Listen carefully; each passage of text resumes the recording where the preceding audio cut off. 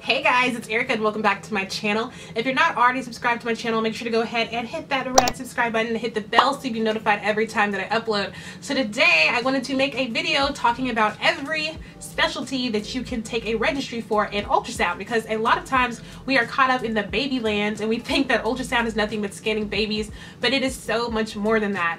So first of all, I wanted to talk to you guys really quick about my Patreon. I have a Patreon account called Simply Sonography where we talk all things sonography. There is a video every single week dedicated to your success in the sonography field, and I'm just growing it and just really trying to provide you guys a nice service for people who are interested in sonography, where you can go and be educated and just have that community geared towards success in the field and just success in life altogether. So if you're interested, make sure to go down to the Patreon in the link and go ahead and subscribe and join the family. But yeah, let's go ahead and get into the different types of sonography so you guys can see what you're interested in.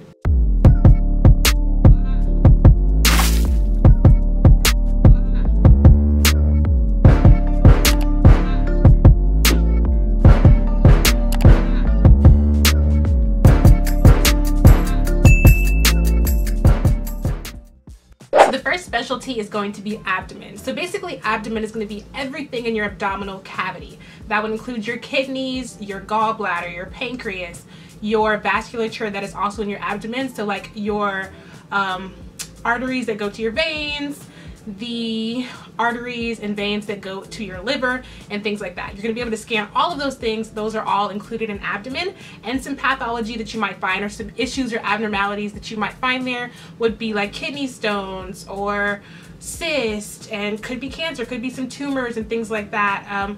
Different things, gallstones, polyps in the gallbladder are some things that you could find, but this is basically what abdominal would be. So next up we have breast ultrasound. So breast ultrasound is not my favorite because I feel like they all look the same, but breast ultrasound is what they use usually when they find something on a mammogram or another screening. They might go in and look closer at it with ultrasound to see if this is in fact maybe a tumor or something, and they will also use ultrasound guided biopsy to get a biopsy to test to see if the tissue is cancerous and what type and things like that. Ultrasound is also used in the breast as far as if you have really dense breast tissue, and sometimes mammograms don't do the trick and they might need to go in with ultrasound. It's also used for other lumps and bumps that you may find. A lot of times women may have lumps that they feel in their breast and they're just cysts or benign masses and things like that. So this would be your breast ultrasound. Next up we have fetal echo. So fetal echo is actually done in utero while the baby's still cooking, and basically what it is looking at the pathology, the physiology,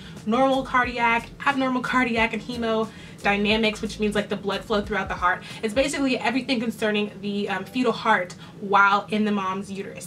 So it's gonna include things like any type of abnormalities, or maybe you might have a hole in your heart, ventricular issues and AFib and just different things like that. I'll be able to check that out.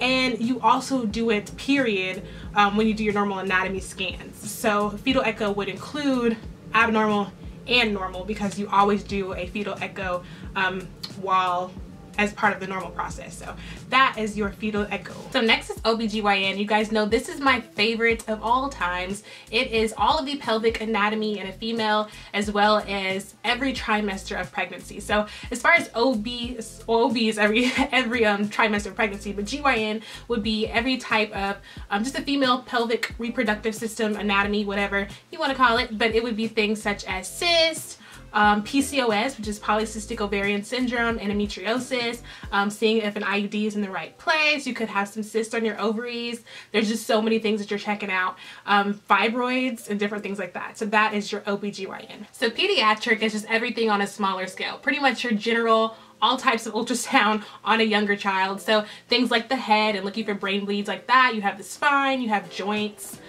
There's just so many different things that you can look at on a child, but basically pediatric is everything but just on a baby or on a child, you know, up to the age of 17 or 18. So that would be your pediatric. So I'm going to put adult echo and pediatric echo together because basically they're the same thing, same as what fetal echo was. It's just for the different age range. So you have your fetal echo, then you have your pediatric, then you have your adult echo, and basically you're looking for the same things, making sure that the heart rhythms and things are normal, making sure there's no AFib or different defects happening, or checking on a defect that you already knew was there, looking at hemodynamics. hemodynamics, making sure that the blood is flowing in the right direction and things like that. So basically it's the same thing, it's just different age ranges, and you're just getting used to working with that fetal heart or a pediatric heart or an adult heart and the differences between those, but you're looking for the same thing. So next up is vascular. So vascular is going to be all of your veins and arteries, things such as your carotid that feeds your brain that's in your neck. You have your upper venous and arterial, you have your lower venous and arterial in your legs.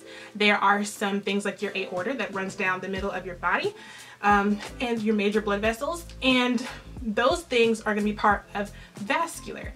So you're going to be looking for things such as blood clots, stenosis, restriction of some vessels and things like that, places where there's no longer blood flow, maybe some hypertension in some areas, and you might be checking out things like that.